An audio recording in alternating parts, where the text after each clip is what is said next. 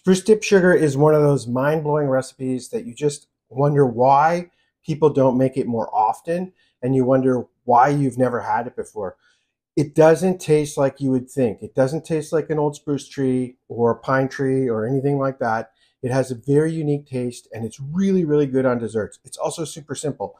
We just went out, Sarah and I, and we harvested spruce tips from some clean spruce trees in our neighborhood, and we're just going to grind it up with sugar and then dehydrate it. And we're going to end up with a sugar powder that is just absolutely delicious.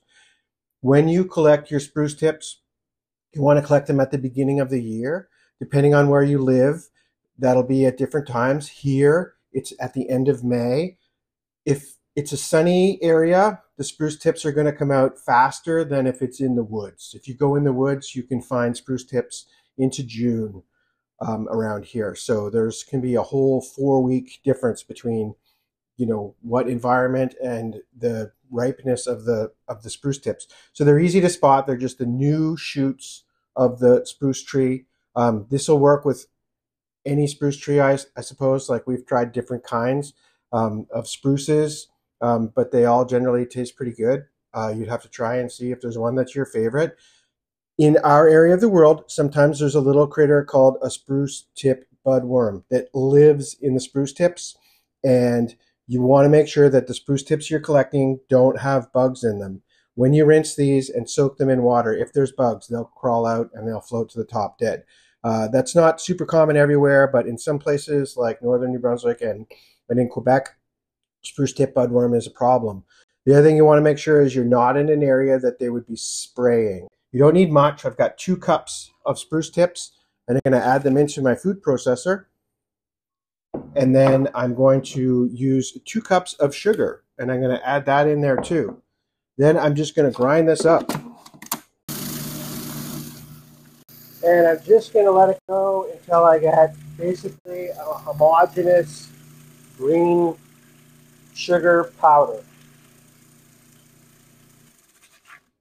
And I have what I'm looking for. So I just have a green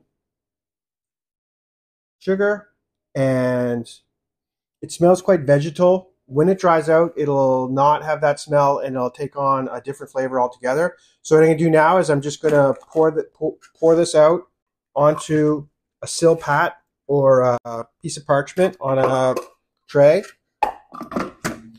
Just going to evenly spread it out, and then I'm just going to let this dry.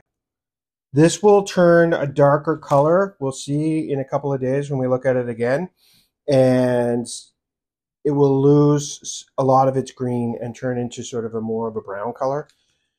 Now, I could dehydrate this in my oven or in a dehydrator, but I find what happens in those situations is a lot of the volatiles will come off, and you'll smell it quite strongly in the room. But we want to keep those flavors in the sugar. So we're just going to let this dry in a warm, clean place for a few days until it's a nice dry product. And we don't really have to worry, because sugar is basically a preservative.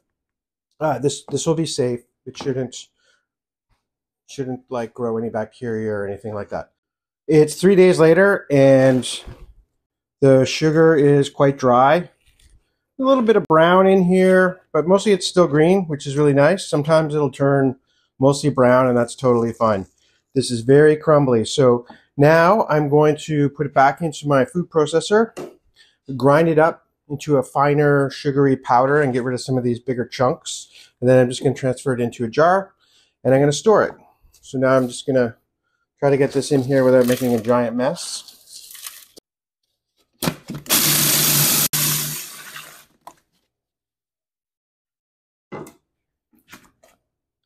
So it smells fantastic.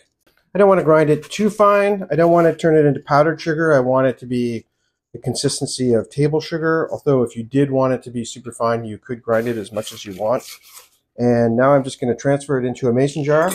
Spruce tip sugar in a mason jar. This will last for at least a year, a lot longer. It's just sugar, and it's all dried out. There's no real concern about any sort of bacteria or anything growing in there. You just put this on your shelf and sprinkle it on desserts, and try it on a bunch of different stuff. It's a really interesting flavor. If you like this video, consider hitting the like button and subscribing because I'll have more videos like this in the future.